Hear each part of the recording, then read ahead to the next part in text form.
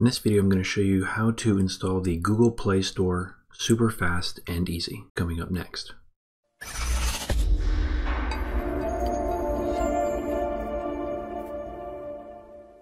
Hi, this is Justin from Simply Smart, where we make smart home technology as easy as 1, 2, 3. So if you're interested in smart home technology, consider subscribing for more content like this. And what we're going to do in this video is we're going to get the Google Play Store installed on our Amazon Fire tablet so we can get all of the Android apps onto our Fire tablet. Now, the first thing we're going to do is hop over onto the computer and install a program. So let's go ahead and do that now. So we're at our computer, and what we need to do is go up to our address bar and type in bit.ly/toolbox123. So it's got to be exactly as I have here, bit.ly/TOOL box123, and hit enter. That's going to take you over to this site here, and this is where we're going to download our Amazon Fire Toolbox. It tells you a little bit about it here. These are all of the compatible devices, so as long as you have one of these Fire tablets, this will work. Go down a little bit further, just keep on going down. You can see that we have downloads, and what we want to do is download the latest version, which is version 6.5 as of recording this video. So just click on the download, and that's going to start downloading in our lower left hand corner. This will take a while because it is a large file. All right, it's almost done. All right, now it's done. Now it says that this download may be dangerous. So we're not scared. We're going to go ahead and click on the arrow on the right hand side and click keep. And what that will do is it will keep the download on our computer. Okay, so this is our download folder here, and you can see that we have a red toolbox in our download folder. And now what we need to do is unzip this file. So if we just double tap on it, it's going to give us another warning saying that it's could be dangerous. Don't worry, completely safe. Go ahead and click run anyway. And then we're going to get this, which is going to basically extract this archive. So if you don't have 7-zip installed on your computer, I will leave a link in the video description on where to go to get that downloaded. It's completely free. Just go ahead and download it, and then you will be able to extract. We're going to go ahead and click extract. And it's pretty fast. So it's completed, and now what you can see is we have a folder down here, and we can open that folder up, and we can see that our Fire Toolbox is right here, and this is the program. All this other stuff here is stuff that will help the program work. What we need to do is just double tap on this, and the program will open. And you can see that basically it's saying no device was found. What it's doing here is constantly searching for your device. What we need to do is we need to go over to our device. All right, so over on our Fire tablet, what we need to do is go into the settings, and we need to go to device options. And what we need to do is go down to where you have your serial number. Also note that your device model is right in this area. So if you go back to that web page, make sure that your device is on that list to be sure it's going to work. What we want to do is at the bottom, just tap on the serial number until we get the developer options. And as I tap, you can see at the bottom of the screen, it's going to tell you that you're a couple steps away from being a developer.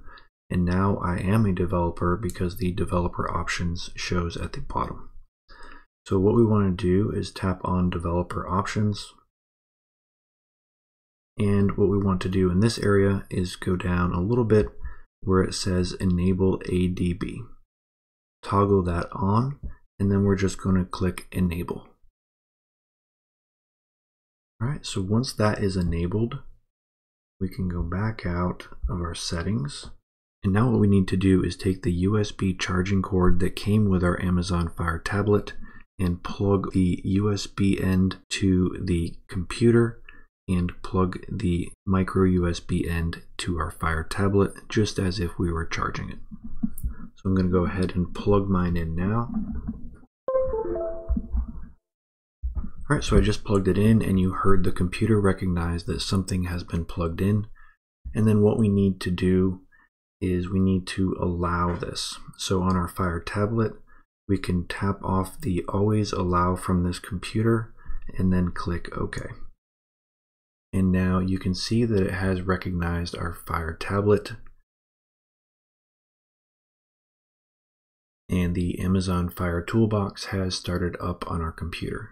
So once you're on the Fire Toolbox, you have all of these menu options, and you also have arrows at the bottom, so you can tab over, click over, and you can also see your device at the bottom. Also, when you first download it, it may ask you to choose a theme. I already had downloaded this previously when I was testing it, and I chose the terminal just because it's, you know, black and white and it kind of is the easiest to see, but you have two other themes. Alright, now that we have our Amazon Fire Toolbox installed, we can start modifying our Amazon Fire tablet. Okay, so now to install the Google Play Store, what you want to do is go to Google Services on your Amazon Fire Toolbox. So this is going to give you access to the Google Play Store. It's going to automatically update the installed apps and protect your device from malware using Play Protect. Alright, so all we need to do is go down to the Yes and click on Yes. And now it's just going to do all of the work for us. That's what's so great about the Fire Toolbox. It is a little bit of work to install at first, but now you have access to all of this stuff right at your fingertips. And if you keep an eye on the Fire tablet, at the bottom you will see what's going to be installed once it installs everything. This does take a little bit of time because these files are rather large. So in our tablet you can see there's a Google thing at the bottom with a Google cog, and now it is installing the Play Store. And now it's installed, and what it did is automatically open the Google Play Store. Now when you first install it, there may be some updates that you need to do.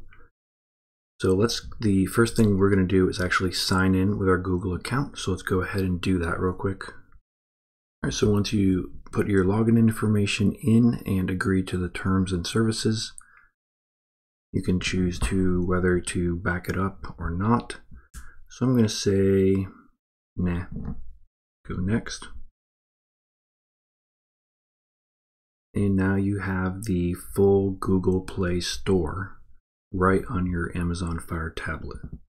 So if we go back, let's see, go back here, and at the bottom here, the last item, you have the Play Store. So you can just tap on that and it will take you back into here. So if you wanted to install, say, Google Chrome, you can just tap on that, tap on Install, tap on Accept, and now that is downloading. And we can just tap on Open and Accept. And now this is one thing that you may have to do. So basically the files that were downloaded may not have been completely up to date. So update Google Play Services. Chrome won't run unless you update Google Play Services. Let's just hit Update and click on Update again and click on Accept. So just wait for this to completely download.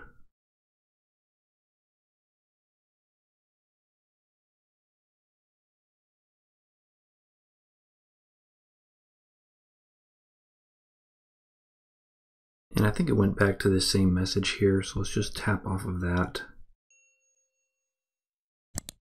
and say no thanks here. And let's see if this will open. Yep, so here we go. We have Google Chrome open. So we can go back out of this, and now you see that we have Google Chrome on our home screen.